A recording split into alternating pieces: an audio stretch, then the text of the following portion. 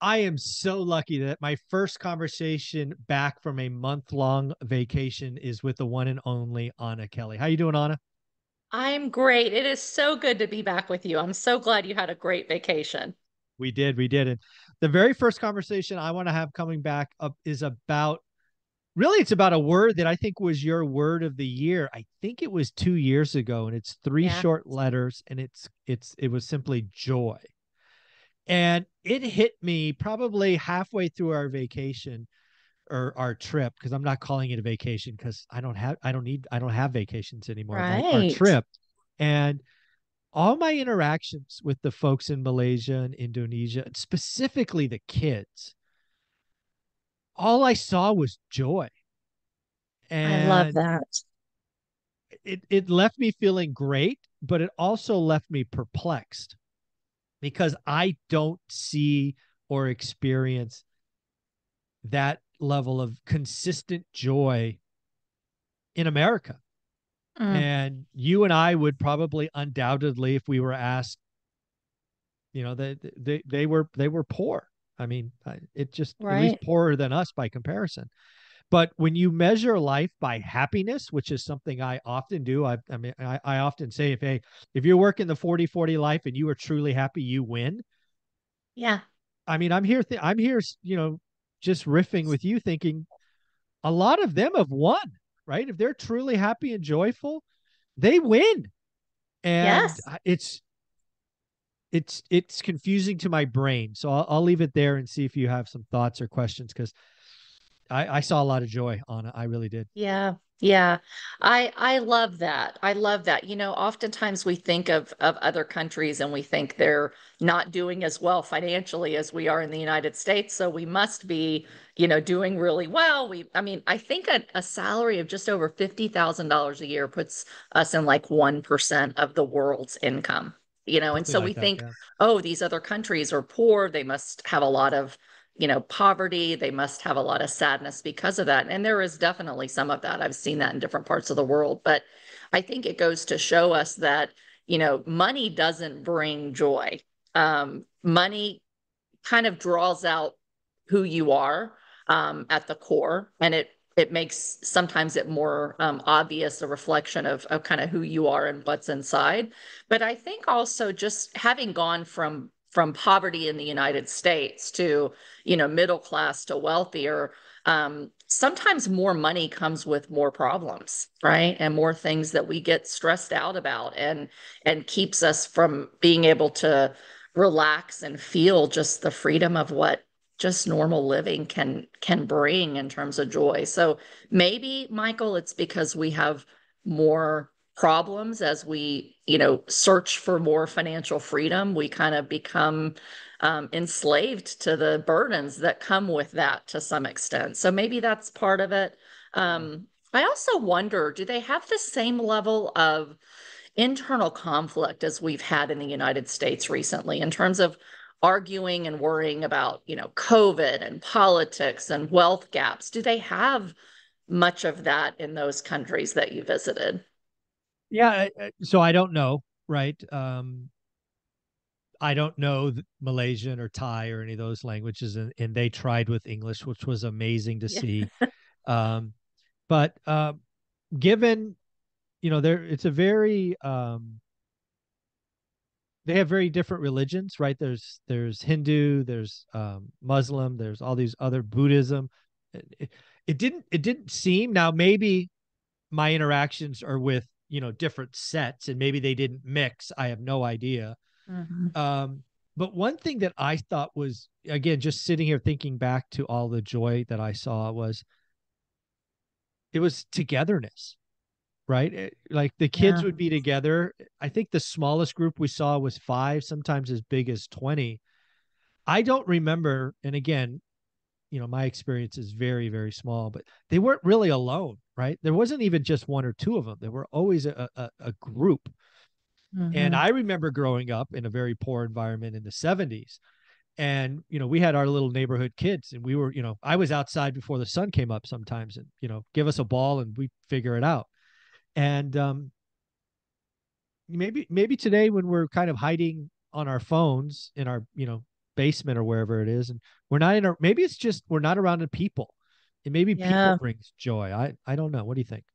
I think that's a really good point too. I think togetherness, to your point, I think there's a couple pieces of that. One is just, are we in a society that makes us want to spend time with people and get out and be with people? And I heard my parents talking about neighbors. Neighbors used to know each other. They'd be out for walks as families in the evenings. They'd sit on the porches and their kids would run around. And now we hardly know our neighbors because of the busyness of our culture and our world. I know for me, I have to make myself get out there, right? So I go to conferences and things like that to really get interaction and church. But beyond that, in the United States, we work and then we've got a few kids and we're shuffling all of them to their evening activities. And we're, basically, if you're like me, you're carpooling, you're sitting at stadiums. So you're just not outside a lot because you're constantly doing stuff. And maybe that's part of the American dream, and your kids need to do X, Y, and Z after school and be busy 24/7. When they are home, my kids are like, I've been around my friends, I've been at sports, I've been at school. Okay, parents will be around you, but then they just want time to just be by themselves and kind of veg. So I think that's part of it. And then this culture of even friendships. I even have to push my kids like, okay, you're texting your friends, but did y'all talk today in school? Yeah. What's going on? And they're like, oh, I don't know. We don't talk much in school. We just text. And so, Mm. we're in a very social media world where relationships, especially with the younger kids, I see it as a mom, it's more digital than Mm. personal. And so maybe Yeah. that's part of it, Michael, because you just don't get the same level of happiness in relationship when you're not hugging each other and having a meal together and doing those kind of things. Yeah. Then the other thing I was left with, um, really kind of thinking about this. I thought about this a lot on the plane ride back because it's like 14 hours or whatever the heck it was. Yeah. And money or some kind of net worth or whatever your number is, that does not equal happiness. And I've known that for years. You can be an unhappy Mhm. millionaire. But again, when I go back and I replay in my head those kind of just scenes of just looking at them, like, because you would see them coming, right? You were going to them or they were coming to you, and just a little buzz, almost hive like bees, just happiness, just the scrum. You don't really know what they're saying, but you know they're happy. And it's not a money thing. It's not a net worth thing. Happiness is an internal thing. And Right. you brought this to me 2 years ago when joy was your world, but I didn't get it until I was on the plane back from Singapore, going, okay, Wow. I get what Anna was chasing with that word. So bring us Yeah. home. Tell us why joy is important, and it's not about money. It's probably everything Yeah. else around that. I love that. I love that you're able to come home with that perspective. I know when I've traveled and been in other countries that are poorer, they really impacted me as well. So I did some mission work in Russia when I was in my early 20s, and I grew up poor. But when I saw the mass poverty and the level of poverty there, it was like, wow, I had it so good even growing up on Section 8 housing, right? And it definitely changes your perspective on life and gratitude. And so I think one of the things that I tell my kids all the time, I have some that are naturally happy and optimistic and find the glass half full. And I've got about half my family that naturally finds the glass half empty. And I think we're in a culture where we're constantly striving to be better, do better, have more. And sometimes there's this discontent that unless we get there, we'll be happy then, we'll be better then. And so I think it's really an important internal thing to your point, that we can choose to be grateful for what we have while we're pursuing all that might, that we want in the future. But I think just getting in the habit of saying, wow, I have so much to be thankful for. Sometimes it is important. And if we just focus on the things that are going well, what we do have in life, instead of comparing to what we don't have yet, for me, that helps me to reframe my mindset to have more happiness and enjoy. And it's something that I tell my kids all the time, like, it's a choice. Be happy with where you are. have gratitude, and making a list of the things that you're thankful for. I think make a big difference too, to realize, wow, I have it so much better than I really let myself think. And it becomes a state of mind. And so for me, even having that word joy, it was not just like, okay, I'm going to get more joy. It was, let me reflect on all the good things that I have.